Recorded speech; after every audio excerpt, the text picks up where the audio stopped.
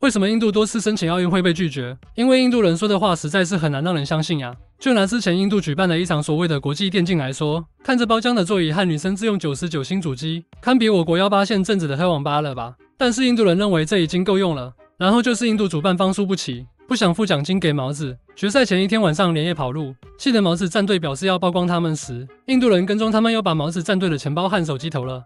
虽然印度之前有国际比赛当众开挂，在裁判面前删除这些情况，但这基本都是个人行为。让人无语的是，作为规矩制定者的主办方都不守规矩，这还搞个毛？日本抠是抠，巴西烂归烂，但是他们还是在努力的想办好。印度如果办了没赚到钱，估计他连奖牌的钱都敢给你省下来。有一个网友是这样形容印度举办奥运会的：你想组织一场高端商务酒会，邀请各界名流来参加，拓展一下人脉和生意。当你正在考虑在哪家5星级酒店举办的时候，突然有个人跑来找给你递了一张名片，说：“我那可以承接你的酒会。”你看了看名片，上面写着它是本市郊区最大的农家乐，占地100余亩，有采摘园，有垂钓园，有烧烤园，有棋牌室，承接各种红白喜宴、宴会包席，啤酒买1箱送1箱，散装白酒买1桶送1斤。你会同意用这个农家乐办这个商务酒会吗？当然，名流们开始以为的酒会是这样的，结果他们到了现场发现酒会是这样的。别说你崩溃了，估计你这辈子都看不到名流们了。国际奥委会和国际足联共称为国际最大贪腐组织，他们虽然贪，